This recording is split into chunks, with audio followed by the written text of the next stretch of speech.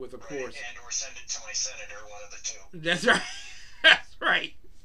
Uh, I was just explaining to my great watchers, my great viewers, who think that sometimes I'm a little hyperbolic, that I'm into entertainment and like to, trip the light fantastic every once in a while, that the left is not so complicated.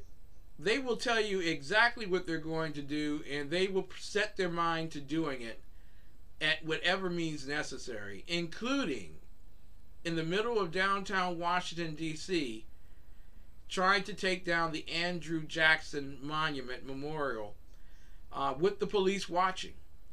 They show no fear whatsoever. They have on their mind what they're going to do, and they won't be stopped until they do it. What say you, sir? I preface everything that I've said, or that I will say, I should say, with the fact that we had some bad news last Thursday with some of our dogs. We've lost 3 dogs in about 5 months.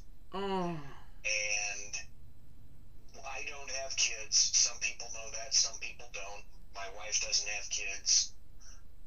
So they were kind of like that to us. There's been a lot of heavy reflection on our part for 2020. And at this point, with everything that's been going on, basically we concluded that we absolutely despise 2020. So for this segment, I have to be honest, you're probably not going to hear a lot of positivism from me. I'm just not in that mindset right now. Yeah. This country is in, well, let me go. I will actually answer your question and not try to divert. You asked, what is it about the leftists that's going on right now? And you said, when they tell you something, you do now need to take them at their word. Now, perhaps 5 years ago, that wouldn't have been so true. But within the past year and a half, 2 years, and I would say since 2016, since the election of Donald Trump, I equate Democrats and the leftists and the American media maggots to Islam. Yeah. They are the Borg. You will be assimilated. Resistance is futile. And you have to take them, because for the longest time, people in the West wouldn't listen to what Islam was telling you. They didn't believe the words that were coming out of the mouth of Islam. And I had a phrase for that. It was, Islam is as Islam does. And what I mean by that was, the Quran, it doesn't really matter much about what the Quran says. It doesn't matter much about what the Hadith says, because I have read both. Mm-hmm. But the Hadith more so. And when Islam tells you they mean to kill you, especially after 2001, we still didn't get that message. We weren't receiving that message for many, many years. But now, in my opinion, the LDAM has proved itself to be the worst of Islam possible, in terms of what they say is truly what they mean. You know, Ken, you and I both recall that, I don't know, maybe you have a better recollection than I don't know, let's say 5 years ago, 6 years ago, 4 years ago, about that time. Yeah. Democrats were hedging their bets. They were saying, we're not coming for your guns. Oh gosh, no. We just want some common sense limitations on the Second Amendment. But, those people that are overreacting, saying that there would be death panels, and it turns out there were death panels. And then, we're not coming for your guns, and then it turns out, yeah, that's exactly what they want. They want Australian gun confiscation since 1996. So you really do have to take them at the word, because they're done hedging their bets. Mm-hmm. There is no minimization of what it is that they're looking for. Now, that's the Democrats. We're pushing because we're dealing with an entirely separate and different animal right now. And those elements of BLM and Antifa and anarchists and the people that are taking part in part of the protests, all of the looting, they are animals. Make no mistake. They're here to destroy the United States of America. And now the Democrats are with them, complicit in that ride. They want to take that journey as well. The other thing that I find absolutely despicable, and I think that's the appropriate word, despicable, is that those members of top administrations of various forms of law enforcement all throughout the United States who pissed on all over my oath. Yeah. And who despicably refused to honor theirs, who laid down and washed the feet of animals, they're going to get what they deserve. They are going to get, in some major fashion, defunded. The interesting point is, like everything that goes along with the leftist Democrats and the American media maggots, and like I said, I mentioned the law enforcement, I'll also mention the Republicans, also way too many Republicans are in league with too many elements of this. But everyone that has said now that this is what they want, they're pulling no punches, there is no equivocation, there's no, well, you know, I didn't exactly know. What they're saying is exactly what they believe and exactly what they want. I'm going to have a show tomorrow night with a guy named Jack Alexander from Australia. We're going to be debating about Seattle. And the question about Seattle is going to be, what are you going to do about Seattle? Do you let it fold and destroy itself, or do you send in the National Guard? I can tell you right now, my response to that is, let it fold. Let it burn. Let it smolder. Let those people die. Maybe this is a result of all the bad things that have occurred to me in the past week, but I'm telling you true, folks.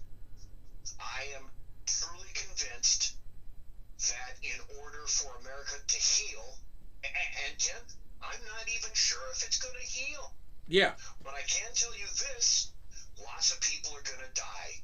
In the span of a week, 1 week, since the idea of defund the police has come to fruition, or at least they're talking about it openly in departments all across the U.S., just from floating the idea, we're seeing in Father's Day, we saw 30 or 40 people killed just in Chicago.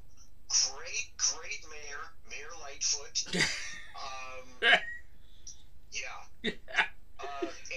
And all sorts of people, almost 100 people shot. 102. I believe a 5-year-old. A 3-year-old. I saw a black mother on TV today, and I thought, as soon as these words escaped her lips, oh my gosh, they're going to come and firebomb her house. She said, oh my, what about all these black lives that other blacks don't seem to care about? And we're all worried about the cops. We want our cops to be back. No. America hasn't quite grokked that concept yet. America, you're going to bleed. And I'm going to say to those in Seattle, I want law enforcement to give you a taste of what it's going to be like. Now that leads us up to New York, which may lead us further north, up to your neck of the woods. Yeah. NYPD has indicated that it may decide to let New York have its true independence by not doing anything July 4th. Yeah. Honestly, well, let's see. At last count, I believe there are 38,000 officers. Some people would say it's up to 40,000 officers in NYPD. Well, what if they just don't show up for the shift? Mm-hmm. And the funny thing is that leftists, some select leftists, are saying, well, that's not just right. You took an oath. you need to be there. And my response was, hey, that's funny. My oath didn't include a complete outright advocacy for the assassination, poisoning, and burning of law enforcement officers. And if you think that you're going to get away with treating human beings like robots, that's not going to occur. And in my estimation, people have gotten away with treating law enforcement like robots. Yeah. So if you want a robot, if you want to defund the police, if you don't like the way they operate, then take a big cup of shut the fuck up when they don't show up for work on July 4th, when they don't respond well, as Seattle PD responded about 2 nights ago when someone was shot and killed. Law enforcement decided to respond. They called the paramedics. Protesters met them at the borders of Chaz Shop and said, no, go away. And the police retreated. Yeah. And the paramedics retreated. And when I said that, when I saw that, I had a quote from Chief Dan George go through my brain housing group at the time, and it said, my heart soars like an eagle when I see this. This, folks, America needs to bleed. There are going to be deaths, and there need to be consequences. And the consequence is, if you're stupid enough to vote for all of this shit, then you're going to have to live with all the consequences. Well, I didn't know people were going to get hurt.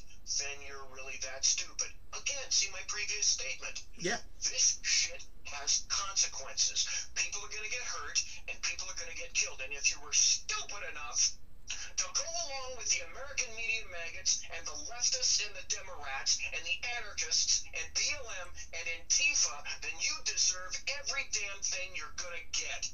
I've had it up to here with this stuff. America, you don't understand how things truly function until you've gone the back of beyond. You're about to experience beyond. I can't wait. July 4th, listen to me. NYPD, don't show up. Seattle, don't go in. Because you know what also doesn't happen? Have you heard of staging, Ken? This occurs in every city. When there's some kind of an incident where the paramedics think and the ambulance people and the firefighters think that they're going to get shot, they stage and wait for law enforcement before they go in. There's another reason that people are going to get killed, or they're going to die, or they're going to bleed out in America's leftist cities. You want this, you love it, you need some more of it, and you're going to get it, people. You're going to get it in spades. I can't wait. There you go. And you know, one of the great things, Biff, is if what you just said, if you were on Fox, you would no longer be on Fox. They would take you completely off the air. This is one of the great things about TECN TV, because you're going to get an honest opinion, great commentary, and it's going to strike you at the very heart of reasonability. It's not going to just happen in New York City from my inside information. What started in New York, You're right. it's on its way to Chicago. It's on its way to Atlanta, especially Atlanta. It's on its way to Dallas. Darn it. How did I miss Atlanta? Y'all are going to wake up on this 4th of July, and those fireworks may not necessarily be fireworks. I'm just saying.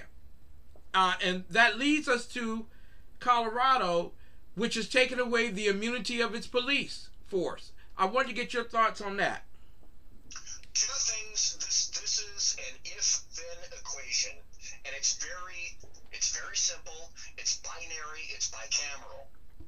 If qualified immunity is removed, well, there's two if-then equations. The first is, if qualified immunity gets removed, then you're going to see a lot of people not enter law enforcement. Yep. If qualified immunity is removed, then you're going to see officers and individuals have to come up with insurance policies like doctors in order for them to be protected by risk management, and their policies are going to have to be written like doctors so that insurance companies will pick up individual officers. But the caveat of that is people recognize that we need to have doctors. People are not convinced we need to have cops. So if that comes about, then also, third if-then equation, there's no guarantee that insurance carriers are going to write a policy for law enforcement. Mm-hmm. So if you get into a job worth, I don't know, $39,000, and the risk exposure behind law enforcement is every bit as big in terms of judgments as it is with doctors, then you're going to see policies and riders to the tune of $100,000 a year, like a lot of policies that doctors have to take. So if the agencies that they potentially work for, under the removal of qualified immunity, say something similar to, well, we're not picking up this risk, that risk is now, that onus is now going to be on you, then you tell me whose duty it is if you're making, let's say, $39,000 a year as a cop. Your duty now is to, I don't know, lose $70,000 a year or get a $100,000 loan just to be a cop. Not going to happen. Absolutely not going to happen. Mm-hmm. This will happen. Once this policy has been floated, and I believe, if I'm not mistaken, in Colorado, it did pass. Confirm that for me, Ken? Yeah, you're correct. You're absolutely correct. I believe it did. Yes. So you see, this idea, once floated there, is going to migrate all across the fruited plain into other major law enforcement venues. When it's picked up by all these law enforcement agencies, then you're going to see current law enforcement officers frozen out of the job because insurance carriers are not writing policies for cops yet, and if they do, they also have to decide it's a risk versus gain factor to them. Can I just, someone gets subject to a suit, is the money that they're going to expend in a suit worth writing a policy for that officer? Here's another if-then equation, because if people see that officers are sued individually and they're successful, the floodgates are open and all the cops are going to get sued for just about everything. Because once you get a win over there, they all want to win someplace else. Yep. You want to drive cops out? You want to defund the police? No, that's not going to happen. If this occurs, what's going to happen is that the police are going to defund your ass. And let me tell you another thing, folks. I live on all the forums in social media of Copdom. Up until about 2 weeks ago, ladies and gentlemen of America, you had cops with you. I don't know one cop that said anything similar to, well, you know, what happened to Floyd, that guy really deserved it. I haven't heard one cop say that, or even remotely hint at it. All the cops that I know, talk to, look at, read, have all said, that's a bad thing, that should never happen again. And we're with you. There are some things that need to be redone. We're all along with that. We want more training. We want more attention to be paid on that. Although, in reality, the truth is, when you defund the cops, the very first thing that gets cut is training. Just that I tell you that. Yep. You had the cops, America, up till about 2 weeks ago. Once you target the cops for assassination, and then you're talking about defunding them, you're talking about removing their protection from suits, and you're talking about poisoning them, assassinating them, ambushing them, burning them, setting them on fire, shooting them in these riots. Now they can't protect themselves. Now they're facing murder charges for defending themselves, even though a taser is only a deadly weapon when a particular DA says it is, and it isn't when it isn't. What the hell? Same guy. Now you've turned law enforcement against you. They were for you, America. You keep on with this silly shit, now they're not with you.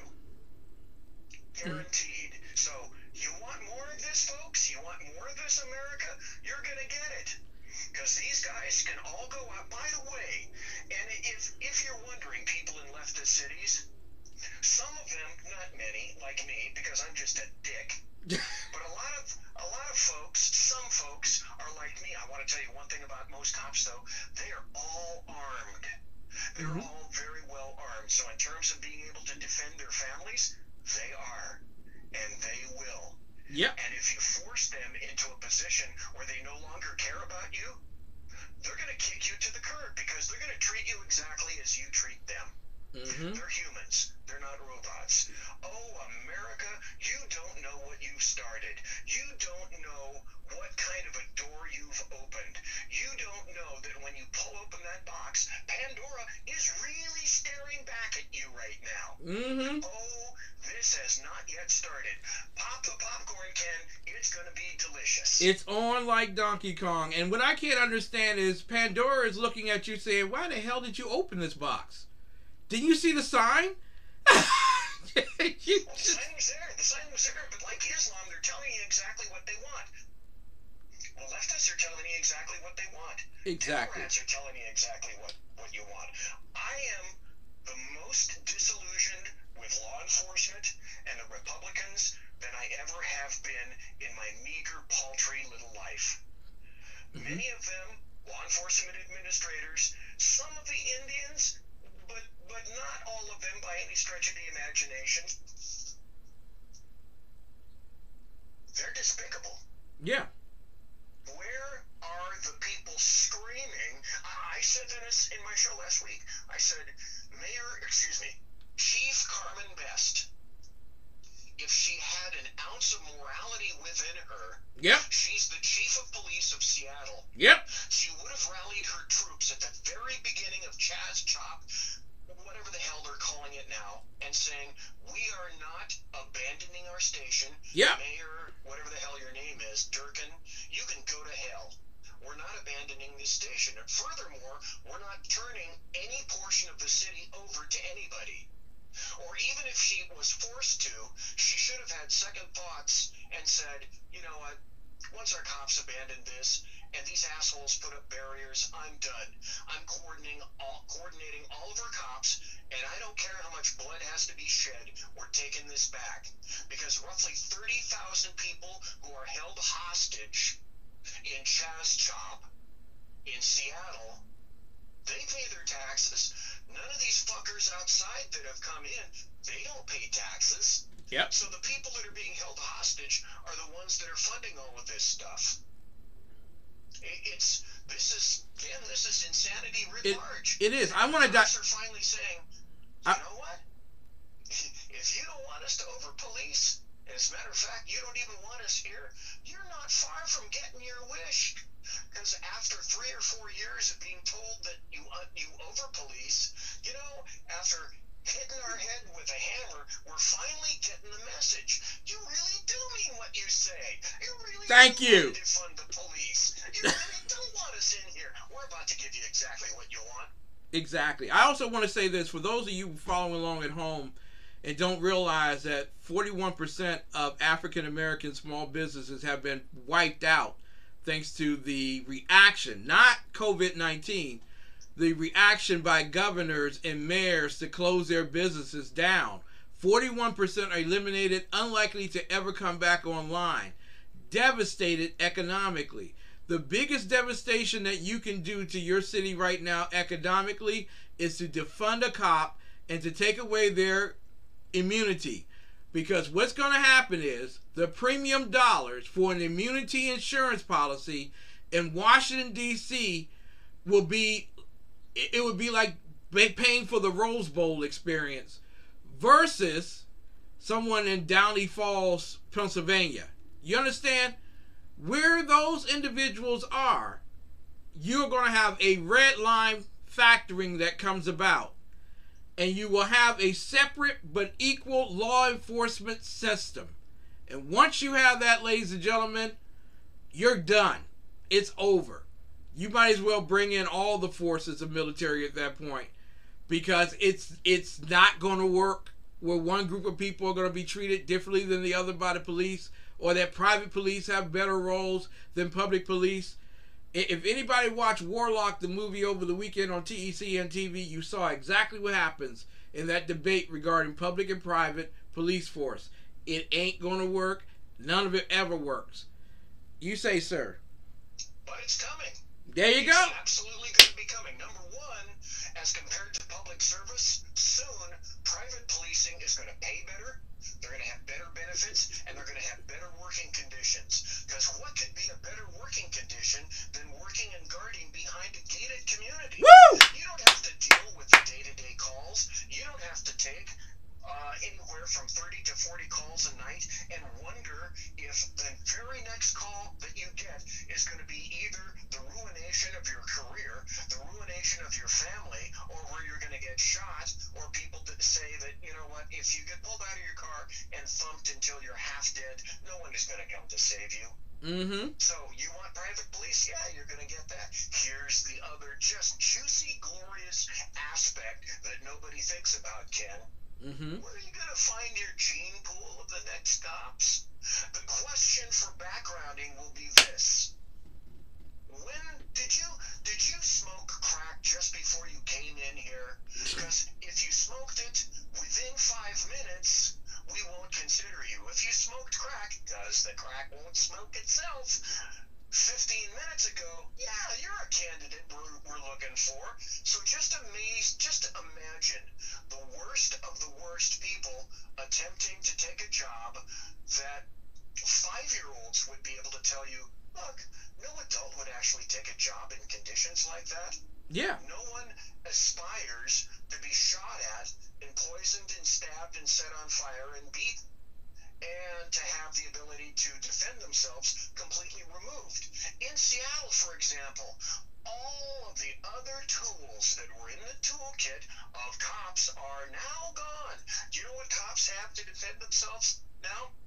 What's that? That would be batons and guns. Wow. Let me see. If you come and somebody runs at you with a knife, we're going 1800s Wild West. Come at me with a knife. Bang. Start to assault me. Bang. Mm-hmm. Decide that you're going to try to beat me up. Bang. Mm-hmm. All these other little tools that you took away from the cops, the only thing that's left is, because they're not going to go fisticuffs with you, Mm-mm. the only thing left is bang. You want it? You love it? You want some more of it? You're going to get it. Wow. Was it worth voting for Muriel Bowser? Was it worth voting for Lori Lightfoot? Was it worth voting for any of these leftists at this particular juncture? Bottom line is that they've already thrown you to the wolves, American citizen, American voter. That's it. You're on your own. How do you deal with on your own? Well, if you live in a leftist society, you don't have a right to a gun. Only the criminals do. So guess what? You're sucked at this point. You're on your own. Mayor Lightfoot in Chicago has told the citizens in Chicago, you don't have a right, you shouldn't be defending yourself with a gun. Are you kidding me? Again, a 5-year-old can go to heyjackass.com and go and see all the daily updated stats about how many people are dying in Chicago. And guess who isn't dying in Chicago? It's not all the whites you want to kill. Thank you. The people that are dying in Chicago are apparently all the blacks that all the other blacks want to kill. So, this past Father's Day weekend, in honor of Father's Day, I guess the young war-age males decided to make war on the other war-age males, and they had one of the deadliest weekends in recent history. Just considering 2 weeks ago, they had the deadliest shooting and deaths in 60 years in Chicago, and they're competing now to see who makes it worse. And wait a minute, who's this George Floyd guy? Yeah. It's just, was he a boxer? Yeah. I heard he was a boxer. He was a boxer. He was, door guy? I heard he was a Confederate general, and they took his statue down. They probably did. Well, hell, it deserved to come down anyway. Damn that George Floyd. And my thing is, some of the most peaceable, loving people in the world have licensed mob rule in America and have given up to the whole idea because it's racially assuring, and it looks like it's a modern answer to an ancient problem. And the truth of the matter is that we've aligned ourselves to a conventional overthrow without a gun, without any firing, into communism. And so I want to ask you this question here, sir. Because there are those who are listening to me and watching me at home, and they're saying, Ken, you're just over the top at this point. Listeners and viewers of Ken, you better take Ken at his word. They said today, Sean Talcum X King made mention of the fact that what he thinks should happen. Oh yeah, he said all murals and stained glass windows of white Jesus and his European mother and their white friends should also come down. They are a gross form of white supremacy, created as tools of oppression, racist propaganda. They should all come down. Hey, I wonder what BZ's response was. And it went something like this. I'm sorry. That's true. That's what he said. But the funny thing is, I also responded to that, and I said, "This is where it's going, America." Thank you. They, the woke child mob, the BLM, Antifa, Democrats, Gaups, black activists, anarchists, and even some Republicans, they are coming for the Caucasoids. Plus, they're coming for your religion, no matter what it is, except Islam, because Islam will Thank you. They're coming for your culture. They're coming for your history. They're coming for your freedoms. They're coming for your rule of law. They're coming for your very nation. Ignore all of that at your own peril. Because if you do ignore it, guess what? They're coming for your neighborhoods. And then ultimately, they're coming for you. Hey, folks, do yourself a bit of edification. I know Ken knows this. But do yourself a favor and look up and ask yourself, hey, what's that funny quote by some little know-nothing dude named Pastor Niemöller? Become acquainted with that saying, and then get back to Ken. There you go. I wasn't a fascist. I wasn't this. I wasn't that. I wasn't the other. And then they came for me. And ladies and gentlemen, Black Lives Matter, Antifa, they have nothing to lose here. They got $100 million from, Jordan. They got nothing to lose. They are actually going to come, and they're telling you right now, we're going to start burning churches.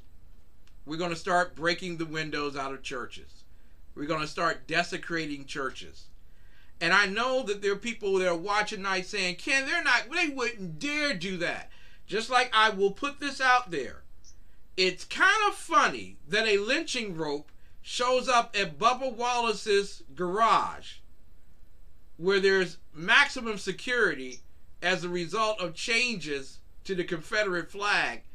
All of a sudden, there is a lynching rope in Bubba Wallace's garage. I'm just saying Chicago. That's all I'm saying. That's my opinion. By the way, what they won't tell you is there was a little tag attached to it, and it said, copy one each, made in China. This is the official Jussie Smollett commemorative rope. There you go. How can a group... quotation, folks. Mm-hmm. From Pastor Niemöller. First they came for all the socialists, and I didn't speak out because I wasn't a socialist. Then they came for the trade unionists, and I didn't speak out because I was not a trade unionist. Then they came for the Jews, and I did not speak out because I was not a Jew. And then they came for me, and there was no one left to speak for me. Bingo. Ladies and gentlemen, the left has turned its guns on you. It's a matter of time. It's a matter of days. And Sean King, Talcum X, has made it explicitly clear. He's made it... Can I steal that? Yes, you can. That's his nickname. That's his nickname in Black America. It's Talcum X. But okay, consider it stolen. there you go. Because quite frankly, Talcum X warned that there would be riots after COVID-19. And I also told you that there would be riots after COVID-19. And when you got 42 million Americans who are unemployed, you got a lot of people sitting on the sidelines with nothing to do. You got the formula for discontent and chaos right there, right between your eyes. Watch. I'm going to tell you without a shadow of a doubt, Bubba Wallace's garage had cameras in it. How do you not know by now who did it? So, like all the other garages for NASCAR, because no one wants to steal anyone else's car design and win a race. So they have cameras in there. I don't know how you not know. And if it comes out that Bubba Wallace's people were involved, you're going to have some real issues with NASCAR coming back from the Confederate side of the aisle. Just saying. Just saying. Mark, you're awesome, man. And I'm very sorry that you lost your dogs. I got to tell you this, and I think people already know it, and I know you already know this. You are my brother. Yep. And we help each other out. And I am ever so glad that I met you in 2016. Likewise. And our melanin count is not the same. And I know that shocks everyone. But we are brothers in unity in terms of believing that God gives us all of our rights, not the government. Yep. The government doesn't give us a thing. The government exists to take away. So Ken and I are brothers in unity in terms of philosophy and conservatism.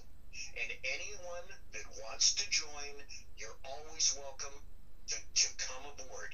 Melanin count, or as I think it was Lonnie used to say, paint job to me is immaterial. Yep. Couldn't care less about people's paint job. All I care about is, are you a good person? Are you conservative? Are you interested in seeing the greatest country in the history of the planet destroyed or saved?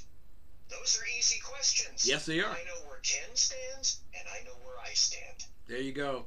Biff Zeppe. I also want to, just very quickly, because I really believe that we reached that point of insurrection on the streets.